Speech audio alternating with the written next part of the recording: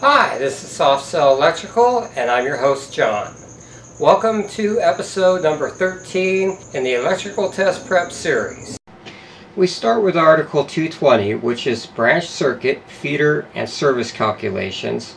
It also includes the amount of wattage, volt amps, used per square foot depending on the type of building. Let me start by telling you that a great deal of the calculations in the entire codebook are based on table 220.12.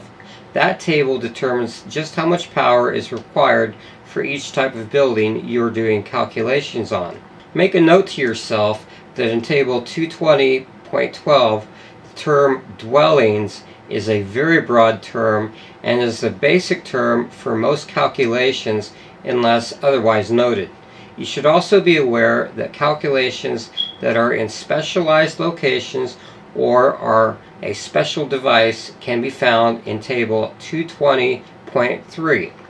Remember where these tables are and in the codebook because they will probably be needed on any type of electrical test you take or any type of calculation that you may need to make on a building. So let's get started.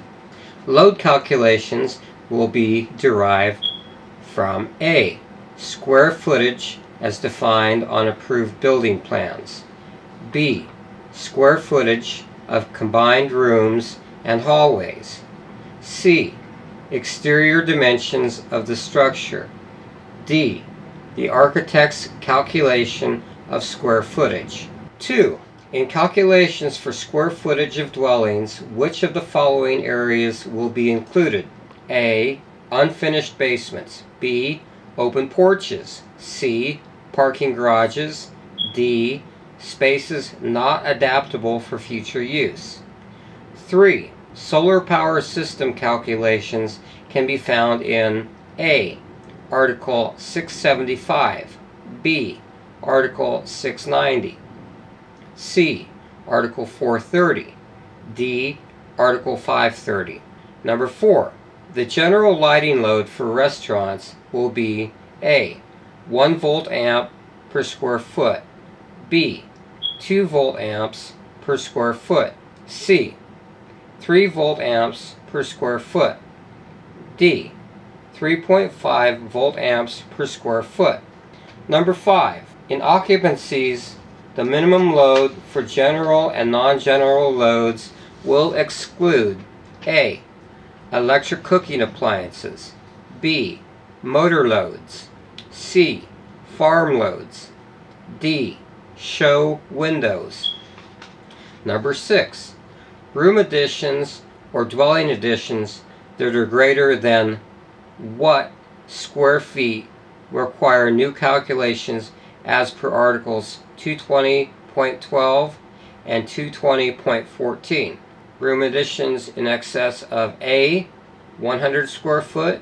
B. 250 square foot. C.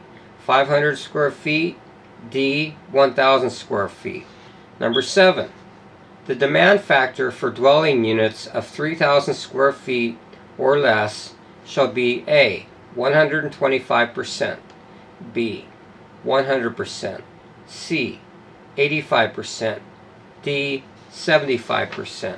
8. The demand factor for hospitals over 50,000 square feet shall be A.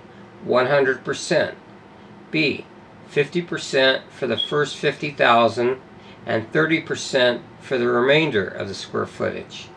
C. 40% for the first 50,000 and 20% for the remainder of the square footage. D. 40% for the first 50,000 and 25% for the remainder of the square footage. Number 9. The demand factor for hotels and motels from 20,001 square feet to 100,000 square feet shall be A. 65%. B. 50%. C. 40%. D. 30%. Number 10. The demand factor for storage or warehouses not exceeding 12,500 square feet shall be A. 100%, B. 90%, C 80%, D 75%. The next section covering 220 will be dwelling calculations for the correct service size or the amperage requirement for the dwelling. Well, that just about wraps up this episode. Thanks for watching and have a great day.